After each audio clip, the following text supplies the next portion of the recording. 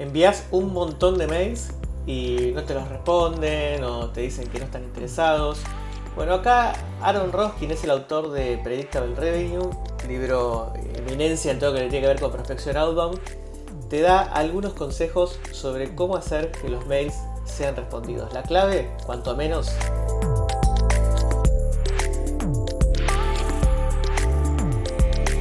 in the Predictable Revenue book, one of the points I made was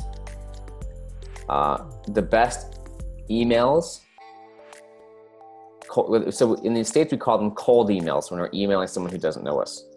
But any email you send is short and sweet. It's very concise. It's the long emails do not get read. So ideally, if you have a phone, the email length, especially if it's a cold email, should be something that I could, if I open it up, something I could read with maybe one swipe, like this kind of long, like this long, right? Short, because the easier it is to read and the simpler it is to act on, the more responses you will get. Right? Reading an email, think about it. When you get emails, it takes work. If you see a long email, don't you think, oh, right? And usually a long email means the person is not a good writer. It's a boring email. So short emails, usually we'd say even 3 to 5 sentences is a good amount. Sometimes even less.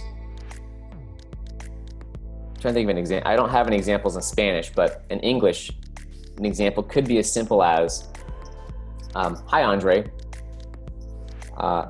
would you mind telling me who is in charge of your marketing? Thanks.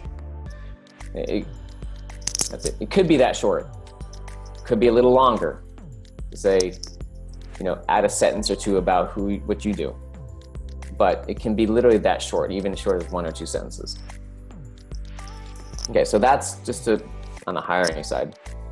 Going back to Andre's question around the referral approach and going top down.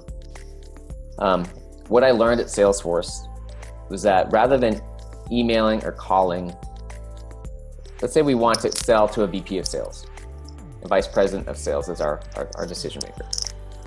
Rather than calling or emailing them directly, I would email their boss, the CEO.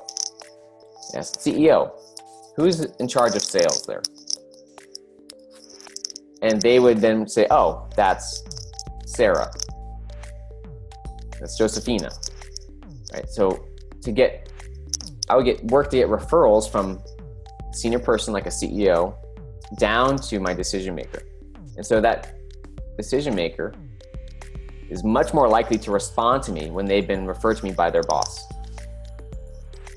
So the referral approach can work when you're getting referred down to someone or across, but it's a much simpler and friendlier way to start a conversation to the company than trying to cold call them. Now, do cold calls work? They can work. Should I cold email that decision maker directly? You can try that too. But the referral method is it's a great simple way to start. Simple emails, you can work with anybody. And that was what helped generate that $100 million at Salesforce.com, is really the referral method. Bueno, espero que te haya servido el fragmento de esta charla. Si querés ver la charla completa, ahora al final te va a aparecer un link para acceder.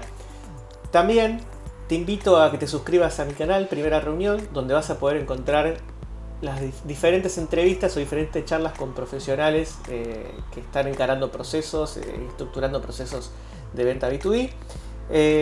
Y a su vez, en mi sitio primerareunión.com también vas a poder encontrar más contenido, incluyendo una charla, por ejemplo, con Aaron Ross, el autor de Predictable Revenue. Bueno, espero que te haya servido.